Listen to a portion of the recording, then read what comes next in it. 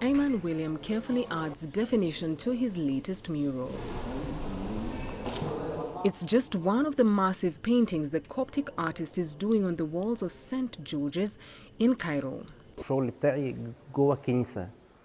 I work in churches and the Bible is always my reference. I study the Bible for descriptions of each scene. Although I'm paid, I believe I'm doing a service to the church, as the house of God must be a beautiful place. God gave me these talents and I use them to serve Him. The self-taught artist has been an artist for 15 years, but his love for painting started much earlier. I realized I could paint when I was in primary school. My friends and I encouraged each other by painting icons and murals in nearby churches.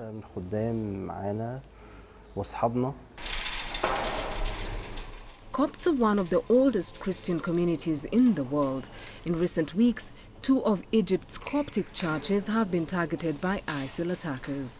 Dozens of worshippers were killed. Beryl Oro for CGTN.